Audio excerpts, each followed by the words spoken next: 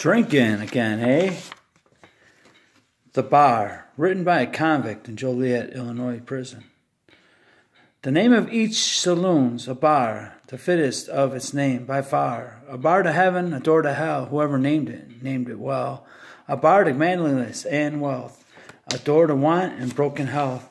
A bar to honor, pride, and fame, a door to grief and sin and shame. A bar to hope, a bar to prayer, a door to darkness and despair.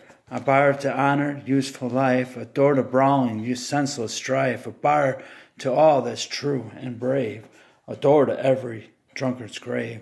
A bar to joys that home imparts, a door to tears and aching hearts. A bar to heaven, a door to hell, whoever named it well. Alcoholism, a disease? If it is a disease, it is the only disease that is contracted by an act of will. It is the only disease that requires a license to propagate it. It is the only disease that is bottled and sold. It is the only disease that requires outlets to spread it.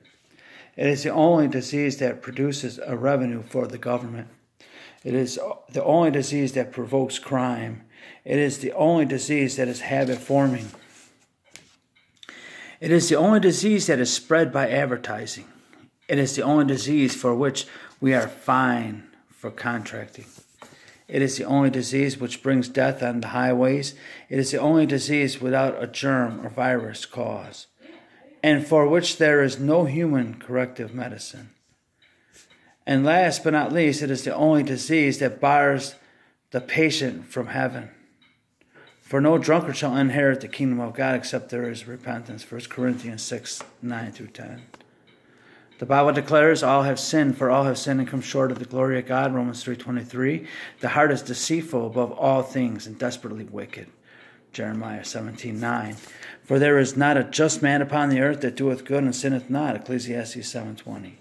All we like sheep have gone astray. We have turned every one to his own way, and the Lord hath laid on him the iniquity of us all. Isaiah 53:6.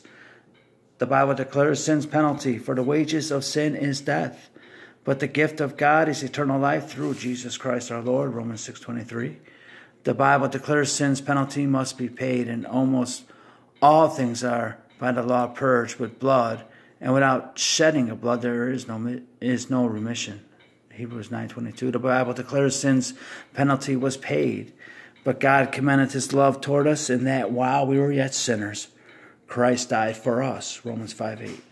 For Christ also hath once suffered for sins, the just for the unjust, that he might bring us to God, being put to death in the flesh, but quickened by the Spirit. 1 Peter 3:18. Herein is love, not that we love God, but that he loved us, and sent his Son to be the propitiation for our sins. 1 John 4:10. But we see Jesus, who was made a little lower than the angels for the suffering of death, crowned with glory and honor, that he may be the grace of God should taste death for every man. Hebrews 2:9. The Bible declares we must repent, for godly sorrow worketh repentance to salvation, not to be repented of, but the sorrow of the world worketh death. 2 Corinthians 7:10. Let the wicked forsake his way, and the unrighteous man his thoughts, and let him return unto the Lord, and he will have mercy upon him, and to our God, for he will abundantly pardon. Isaiah 55:7. The Bible declares we must receive Christ. But as many as received him, to them gave he power to become the sons of God, even to them that believe on his name. John 1:12. There's a big difference between acknowledging and receiving. Neither is there salvation in any other, for there is none other name under heaven given among men whereby we must be saved. Acts 4:12. And this is the record that God hath given to us, eternal life, and this life is in his Son. He that hath the Son hath life, and he that hath not the Son of God hath not life. 1 John 5:11 through 12. He that believeth on the Son hath everlasting life, and he that believeth not the Son shall not see life, but the wrath of God abideth on him. John 3:36. Jesus saith unto him, I am the way, the truth, and the life. No man cometh unto the Father, but by me. John 14:6. The Bible declares you can be saved today if you want to be saved, that if thou shalt confess with thy mouth the Lord Jesus, and shalt believe in thine heart that God hath raised him from the dead, thou shalt be saved. Romans 10:9. For whosoever shall call upon the name of the Lord shall be saved. Romans 10:13. God loves you and wants you to experience peace and eternity in heaven with him. What must you do? Admit your need. I am a sinner. Be willing to turn from sin. Repent. Believe that Jesus Christ died for you on the cross. Through prayer, invite Jesus to come and control your heart and life. Receive him as Savior and Lord.